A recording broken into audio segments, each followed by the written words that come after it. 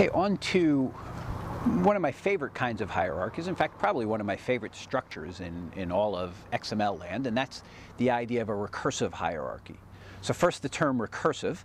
You'll see a picture on your screen here. That's a Drost ad from who knows when, a long time ago. And what's cool about that picture is that the ad itself, the picture is inside the picture. And you can see that actually also on the Land O'Lakes butter, the Land O'Lakes butter container, right? The little picture of the Indian woman holding what? Holding the box that has a little picture of the Indian woman on there. That's a visual representation of recursion. The idea of recursion is that you have the item itself inside itself.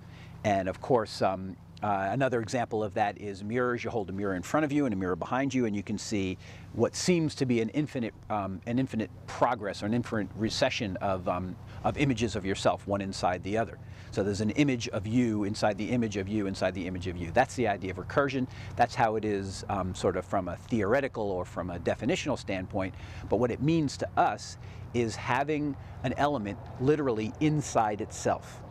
So it seems strange, but it's actually very simple to do. You just create an element, you make it global, and then as one of its children, you use that element. So in our example here, we have sections, and let's take a look quickly at the definition inside the schema of this recursive hierarchy. We have something called a recursive section, and that recursive section, you'll notice by the little iconography here, is global. So the recursive section has an ID, it has a title and a body, and then as a child, it has a recursive section. And notice the cardinality on the child, 0 to infinity. That allows us to have a section with no children, or a section with any number of children that we want it to have. Very, very simple schema, agree? Right? Only 1, 2, 3, 4 elements. No, 3 elements, sorry. One that's global and repeated. And that those 3 elements comprise an infinite variety of having sections inside of sections. And so these recursive sections are allowed to appear inside themselves all the way down to however many levels you want. Notice in the explicit hierarchy that if we wanted another section, we'd have to add extra tags to our schema. But in this case, we just have these tags, and they suffice to go all the way down however many levels we want. Looking at the instance that goes with this schema, you'll see that the recursive structure is one where we have a recursive section inside a recursive section inside a recursive section inside a recursive section. The first recursive section is actually the whole book, right? Information structure, and it has a body.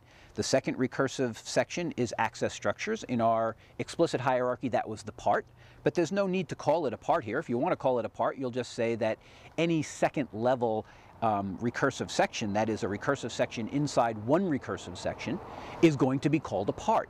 So notice we don't even have to name it at this point a part, and if we want to change our mind that it's not a part, instead it's a, I don't know, a major division of the book or something like that, we can change that because nothing in here explicitly says it's a part. Whereas in the other schema, if we wanted to call it a major division, well, we'd probably be renaming it in our schema and changing our entire instance. So this is really flexible. Very simple schema, very flexible system for creating any kind of hierarchy. It doesn't have to be book sections, any kind of hierarchy you want. And the key to it is that the section is inside of itself. So let's see if there's anything else I want to tell you about this. You can see that it's the same hierarchy that's represented in the explicit hierarchy. We've just done it a different way. So that's a point to be made about all these hierarchies, is that they're all just different methods of accomplishing the same thing, which is modeling a hierarchy. What we're trying to do is find different ways of modeling the same concept. The concept is a hierarchy, parents and children. One way is to do it explicitly, just leveraging the hierarchy that's intrinsic inside of XML. Now we're going to get into some ways that are a little slicker, a little bit more sophisticated, but they're more subtle. And this kind of brings us to maybe what's a major truism of modeling, which is the more sophisticated and subtle the model is, the harder it is to understand it when you see it in action. So I think you'll agree that this instance here is a little bit harder to read than the one that just said part, chapter, heading 1, heading 2. Very straightforward, very simple. The tag is what you see is what you get. Here, we just see the same tag, recursive section, over and over again. You have to notice that it's embedded inside of its parent to even understand where you are in the hierarchy. So this is much more difficult. It's much more flexible. It's much more sophisticated. It's much more subtle, cooler if you ask me, but it does come with a cost. And the cost is that it's harder to understand. It's harder to implement. And when you read the schema, or when you read the instance, you can be baffled by exactly where you are in that instance.